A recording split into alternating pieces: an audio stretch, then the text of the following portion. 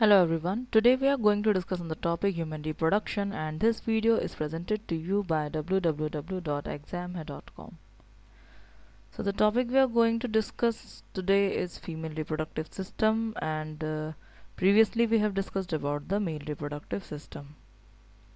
So in female reproductive system, it consists of a pair of ovaries and a pair of oviduct. Also it consists of uterus, cervix, vagina and external genitalia, and all these are located in the pelvis region. Ovaries are located at the lower abdomen behind the kidneys. So here you can see ovaries are two in number, and oviduct, or also called fallopian tube or uterine tube, are also two in number. Okay, so that's why it is called pair of ovaries and pair of oviduct. So the role of fallopian tube is to connect the ovary to the uterus. So this is the uterus, and the role of the uterus is to carry a baby, carry a fetus after the fertilization. And when the baby start growing in its size, the wall of uterus is stretchable and it also increases its size, and hence the development of baby take place inside the uterus. So the uterus open into the cervix, and which open into the vagina. Vagina is also called the birth canal, and also it is the area which is required for copulation. Ovary is the female gonad which produces the female gamete, ova or egg, and also produces several hormones like estrogen and progesterone. These hormones are helpful in ovulation and also the development of mammary gland. And mammary gland is also the part of female reproductive system, and which provide the nourishment to the newborn baby. Okay, and the mammary gland is present in the thoracic region.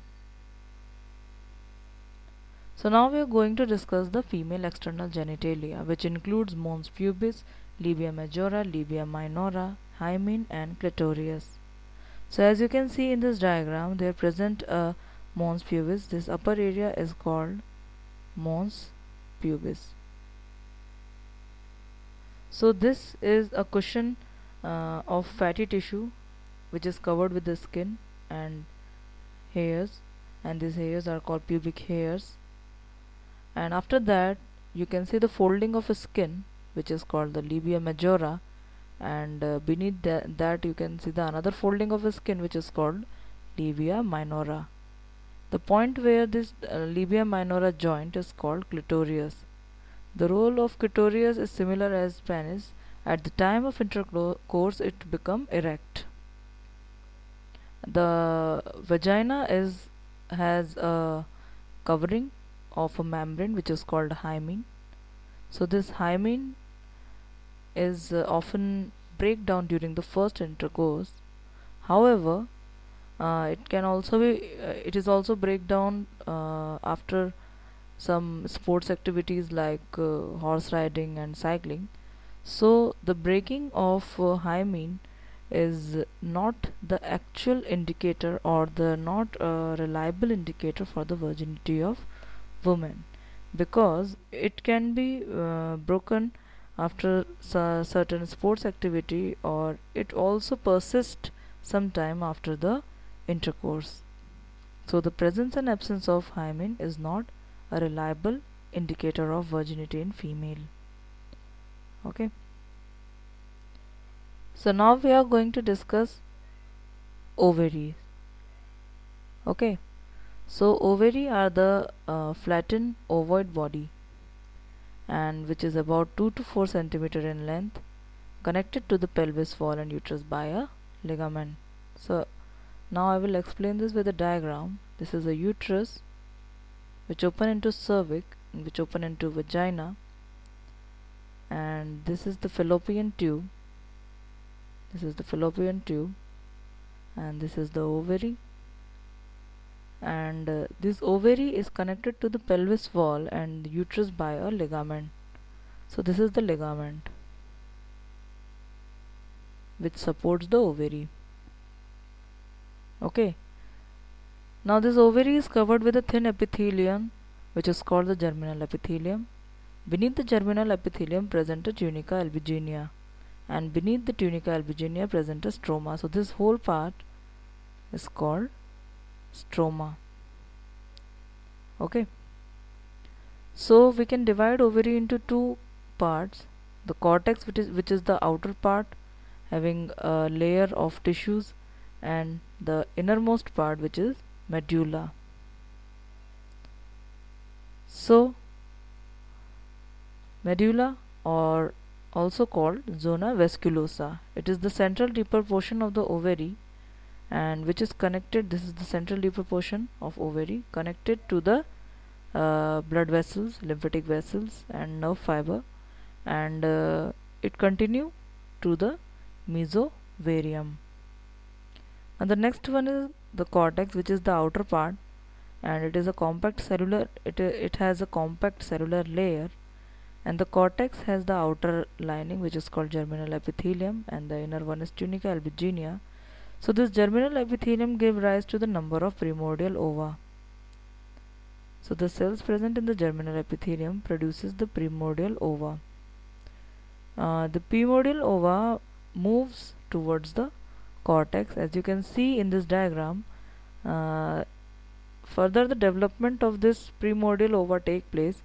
It is converted into primary follicle, after which it is converted into the secondary follicle, as you can see in this diagram. So this outer layer you can see covering the oocyte is called granulosa cells. These cells are present because of the cells present in the cortex. So these are the cells forming a layer around the oocytes from the cortex. Okay. So further the secondary follicle, it develop into the secondary follicle, and further it mature, and after when the oocytes get mature, it releases the ovary, and it releases from the ovary and enter into the fallopian tube, and this process is called ovulation. So ovulation is a process in which the mature ovum releases from the ovary and enter the fallopian tube and is ready to fertilize now.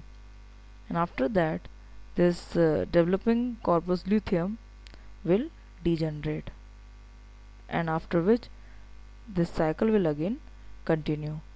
So this cycle take place in every 28 days in the female ovary, in the either of the ovary, either it's left or right, but not in both at the same time. Okay. So if there is no fertilization take place, then the menstrual cycle continues, and if the fertilization take place, then the menstrual cycle stops, and then no ovulation will occur. Okay. So at 7th and 8th month of interuterine life, about 6 million of primordial follicles are found in the ovary. So inside the womb of a mother, the female child bears 6 million primordial follicle at its 7th and 8th month. So this primordial follicles were 6 million, and after the birth it remains 1 million, and rest is degenerated. And at the time of puberty, when the female become mature and is ready to bear a baby, the number reduced to 3 lakh to 4 lakh.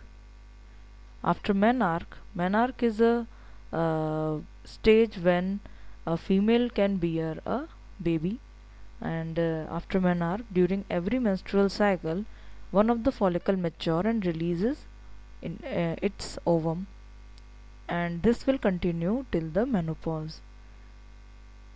Menopause is the stage in which the menstrual cycle ends and the female is no more able to bear a child, and hence other follicles degenerated all after menopause. Okay. Thank you for watching this video. Subscribe Exam Hai on YouTube, like our videos and please comment.